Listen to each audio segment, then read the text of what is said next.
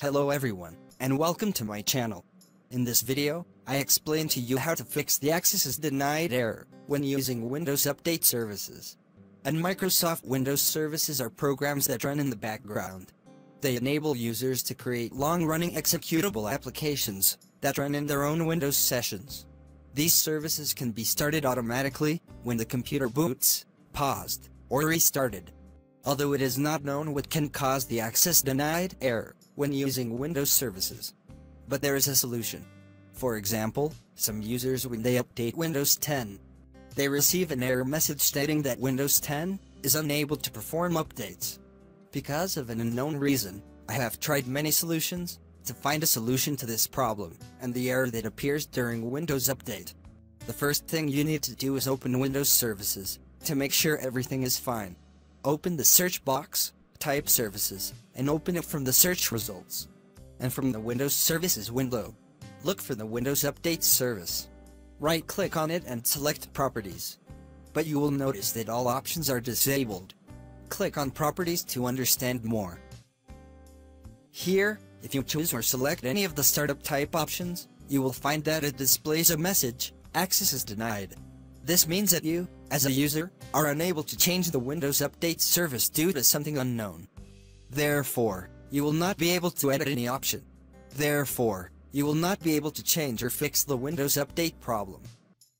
To fix this problem, first know the username with which you log into Windows. For me, the user is administrator, and even though I log in with admin, there is a problem. The next step is to open the Registry Editor to modify some permissions. Open the Run box and type the shortcut regedit to access the Registry Editor. After that, from the left side, access the path that appears in front of you on the screen. I will leave the path for you in the description of the video. After reaching this path, we must know the name of the service for which we will edit permissions. Return to the Services window and open the Windows Update service to find out the name of the service. You will find name of the service at the top of the page. Know the name well, and then return to the Registry Editor window and select the folder that has the same name as the service. You can type the first letter of the service name to access the folder named with the same name as the service. After that, right-click on the service folder and select Permissions. Here in the window for specifying permissions for this service, you will find that the permissions are for the creator-owner and the system, and there is no user called administrator. Do not click the Add button, but click on the Advanced button. Click on the Enable Inheritance button at the bottom to add all available users, and the administrator user is among these users. If it is not there, add it manually, or click on the word Change at the top and edit the permissions for the administrator. After making sure that the user you want exists, click OK. In this window, give the user and users full control permissions so that you can access all the options of this service, which is the Windows Update service. You can close the Registry Editor window and then open the Services window.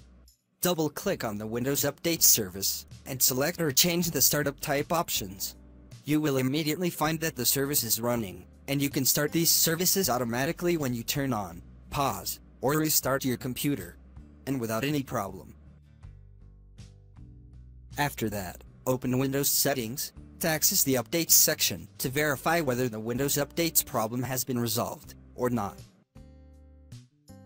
Click on the Retry button and wait to see whether the problem is solved, and Windows will perform the updates or not. The problem has already been solved, and Windows is now able to perform the updates. I hope that the video is useful to you, and thank you for watching. I also hope you subscribe to my channel. Thank you all.